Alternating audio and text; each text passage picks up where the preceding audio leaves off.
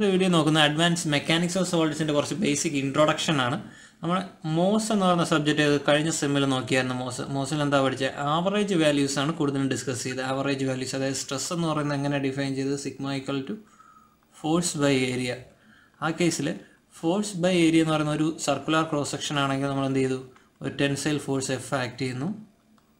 അതുപോലെ ഈ സൈഡിലേക്ക് എന്താണ്? Equal and opposite force. Okay, equilibrium consideration ആകുമ്പോൾ ഈക്വൽ ആൻഡ് ഓപ്പോസിറ്റ് ഫോഴ്സ്. ഇതിൽ ആക്ട് ചെയ്യുന്ന സ്ട്രെസ് എങ്ങനെയാണ് എടുത്തത്? എഫ് ഫോഴ്സ് ബൈ ഏരിയ എന്ന് പറയുന്നത് ഒരു ആവറേജ് വാല്യൂ ആണ് എടുത്തത്. ബട്ട് ആക്ച്വൽ കേസിലുള്ള പ്രത്യേകത എന്താണ്? ആക്ച്വൽ കേസിൽ ആക്ച്വൽ മെഷീൻ കമ്പോണൻസിൽ എന്താ സംഭവിക്കുന്നത്? അതിനകത്ത് സ്ട്രെസ് എന്ന് പറയുന്നത് എങ്ങനെയാണ്? വേരിയിങ് ആണ്. അല്ലെങ്കിൽ ഫോഴ്സ് എന്ന് പറഞ്ഞാൽ വേരിയിങ് ആയിരിക്കും. ഓരോ സെക്ഷനിലും ഓരോ മാഗ്നിറ്റ്യൂഡ് ആയിരിക്കും. അതുപോലെ തന്നെ ഫോഴ്സ് ഡൈനാമിക് ആയിരിക്കും, ടൈമിനനുസരിച്ച് വേരി ചെയ്യുന്നുണ്ട്. പക്ഷേ എമോസിൽ നമ്മൾ ടൈം വേരിയിങ് സ്ട്രെസ്സിനെ കുറിച്ച് അധികം പഠിക്കുന്നില്ല. പക്ഷേ നോക്കുന്നതാണ് സ്ട്രെസ് അറ്റ് എ പോയിന്റ് ആണ് ഡിഫൈൻ ചെയ്യുന്നത്. എമോസിനകത്ത് stress at A point. Stress at A point define ചെയ്യേണ്ടതിൻ്റെ ആവശ്യം എന്താണ്? ആവറേജ് വാല്യൂസിനെക്കാളും നമുക്കറിയേണ്ട മെഷീൻ കമ്പോണൻസിൽ ഇപ്പോൾ ഒരു എക്സാമ്പിൾ ടെക്സ്റ്റിൽ തന്നെ പറയുന്ന നമ്മുടെ ഒരു എക്സാമ്പിളാണ് എന്താണ്? ഒരു ക്യാം ഷാഫ്റ്റിൻ്റെ കേസ്. ഈ ക്യാം ഷാഫ്റ്റിൽ എങ്ങനെയാണ് ഓരോ സമയത്തും ആക്ട് ചെയ്യുന്ന ഫോഴ്സ് എന്ന് പറയുന്നത് ടൈമിനനുസരിച്ചും വേരി ചെയ്യുന്നുണ്ട്. മാത്രമല്ല ഫോഴ്സിൻ്റെ മാഗ്നിറ്റ്യൂഡിലും എന്താണ്? ഡിഫറൻ്റ് ആണ്. അപ്പോൾ ആ കേസിൽ അനാലിസിസ് എന്ന് പറയുന്നത് നമുക്ക് സ്ട്രെസ് അറ്റ് എ പോയിന്റ് അറിഞ്ഞാൽ മാത്രമേ ഡിസൈൻ എന്ത് ചെയ്യാൻ പറ്റുള്ളൂ?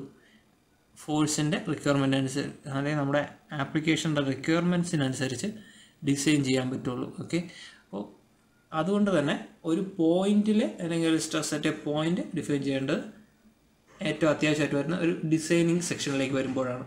ആദ്യമായിട്ട് നോക്കുന്നത് ഇതിനകത്ത് മോസിനകത്ത് ഇൻട്രൊഡക്ഷനായിട്ട് ആദ്യം നോക്കുന്നത് ടൈപ്പ് ഓഫ് ഫോഴ്സസ് ആണ്. Type of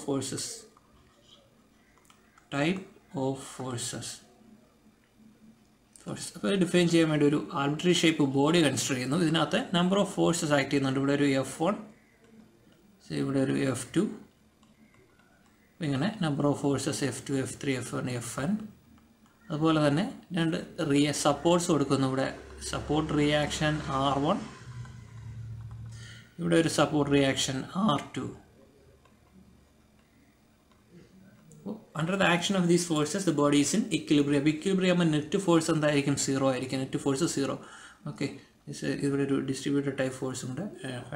distributed type force F5. Okay, അപ്പോൾ ഇതിനകത്ത് ടൈപ്പ് ഓഫ് ഫോഴ്സിൽ ഫസ്റ്റ് പറയുന്ന കോൺസെൻട്രേറ്റഡ് ഫോഴ്സ് എന്ന് വെച്ചാൽ ഒരു പോയിന്റിൽ ആക്ട് ചെയ്യുന്ന ഫോഴ്സാണ്. അതിൽ ഇതിനകത്ത് ഏതൊക്കെ വരുന്നത്? F1, F2, F3, F4, Fn വരുന്നത് കോൺസെൻട്രേറ്റഡ് ഫോഴ്സാണ്. F1, F2, F3 ഒക്കെ എക്സാമ്പിൾ. F1, F2, F3. അതുപോലെ അടുത്ത് വരുന്ന ഡിസ്ട്രിബ്യൂട്ടഡ് ടൈപ്പ്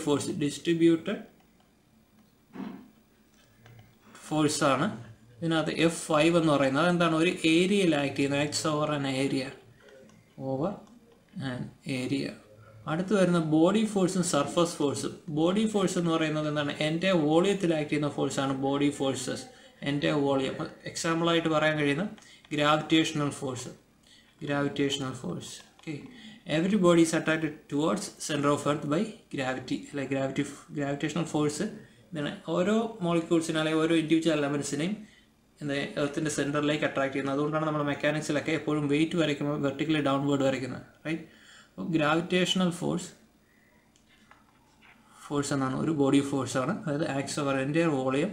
അതുപോലെ മാഗ്നറ്റിക് ഫോഴ്സ് എന്ന് പറയുന്നത് മാഗ്നറ്റിക് ഫോഴ്സ് എൻ്റെ വോളിയത്തിലേക്ക് പെനിട്രേറ്റ് ചെയ്യുന്നതുകൊണ്ട് മാഗ്നറ്റിക് ഫോഴ്സിന് ഏതെന്ന് പറയാം? ഒരു ബോഡി ഫോഴ്സാണ്. അതുപോലെ തന്നെ ഇനേർഷ്യ ഫോഴ്സ് ഒരു എക്സാമ്പിളാണ്. ഇനേർഷ്യ ഫോഴ്സ് ഒരു ബോഡി ഫോഴ്സിന് എക്സാമ്പിളാണ്. അടുത്ത ടൈപ്പ് സർഫസ് ഫോഴ്സ് സർഫസിൽ ആക്ട് ചെയ്യുന്ന അല്ലെങ്കിൽ ഏരിയയിൽ ആക്ട് ചെയ്യുന്ന ഫോഴ്സ് സർഫസ് ഫോഴ്സ്. എക്സാമ്പിളായിട്ട് ഇതിലുള്ള F1, F2, F3 ഒക്കെ നമുക്ക് എന്തായിട്ട് പറയാം? സപ്പോർട്ട് റിയാക്ഷൻസും സർഫസ് ഫോഴ്സിന് എക്സാമ്പിൾസ് ആണ് F1, F2, F3. ഓക്കെ, അടുത്ത ഡിഫൈൻ ചെയ്യേണ്ടത് എന്താണ്? സ്ട്രെസ് വെക്ടർ എന്നാണ്. അപ്പോൾ സ്ട്രെസ് വെക്ടർ ഡിഫൈൻ ചെയ്യാനായിട്ട് ആദ്യമായിട്ട് നേരത്തെ ചെയ്യാൻ അതേപോലെ ഒരു ആർബിട്രറി ഷേപ്പ് ബോഡി കൺസിഡർ ചെയ്യുക. എന്താണ്? Number of forces F1, F2, F3 ഒക്കെ ആക്ട് ചെയ്യുന്നുണ്ട്. May be distributed or concentrated, any type of force ആവും. അതുകൊണ്ട് ഇനി ചെയ്യാൻ പോകുന്ന ഇതിലൊരു സെക്ഷൻ കൺസിഡർ ചെയ്യുന്നു. ഇവിടെ ഒരു സെക്ഷൻ. അപ്പോൾ ഈ ഒരു സൈഡ് എടുക്കുമ്പോൾ നമുക്കിവിടെ ഒരു സർഫസ് കിട്ടും. ഈ പാർട്ടിനെ എ എന്ന് ഡിനോട്ട് ചെയ്യുന്നു.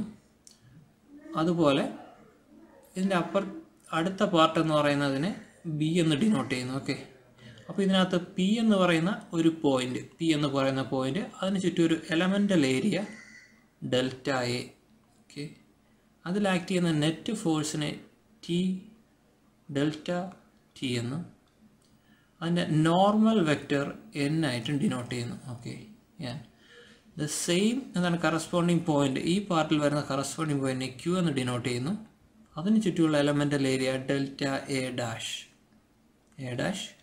നെറ്റ് ഫോഴ്സ് എന്ന് പറയുന്നത് ഇവിടെ ഡെൽറ്റ ടി ആയിരുന്നെങ്കിൽ ഇവിടെ എന്തെങ്കിലും delta T dash, but exactly equal in magnitude and opposite direction, delta T dash. ഇതിൻ്റെ നോർമൽ വെക്റ്റർ എന്ന് പറയുന്നത് exactly opposite to N dash എന്ന് ഡിനോട്ട് ചെയ്യാം. ഓക്കെ, അപ്പോൾ നമ്മൾ സ്ട്രെസ് അറ്റ് എ പോയിന്റ് ആണ് ഡിഫൈൻ ചെയ്യാൻ പോകുന്നത്. അല്ലാതെ സ്ട്രെസ് എന്ന് വെച്ചാൽ എന്താണ്, ഫോഴ്സ് ബൈ ഏരിയ. ഈ കേസിൽ എങ്ങനെ എഴുതാം, delta T by delta A എഴുതി കഴിഞ്ഞാൽ എന്താണ് സ്ട്രെസ്സായി. സ്ട്രെസ് അറ്റ് എ പോയിന്റ് ആകുമ്പോൾ എന്ത് ചെയ്യും, limit delta A tense to 0, അതായത് ആ ഏരിയ എന്ത് ചെയ്യുന്നു, converging to A point P, delta T by delta A equal to limit delta A tense to 0 D T by D എന്ന് എഴുതാം. Okay, equal to T1. Okay, ഈ T1 ആണ് stress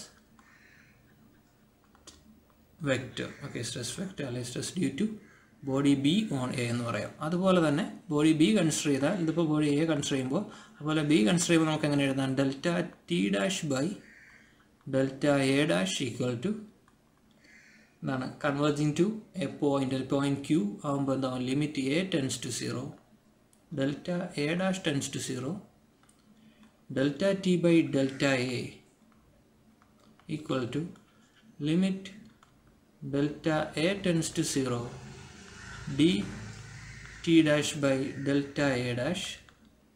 okay, equal to T1 dash. Okay, ഇതിൽ നിന്ന് T1 equal to T1 dash ആയിരിക്കും. Okay, T1 T1 ഡാഷിനെയാണ് നമ്മൾ stress vector എന്ന് പറയുന്നത്, സ്ട്രെസ് വെക്റ്റർ.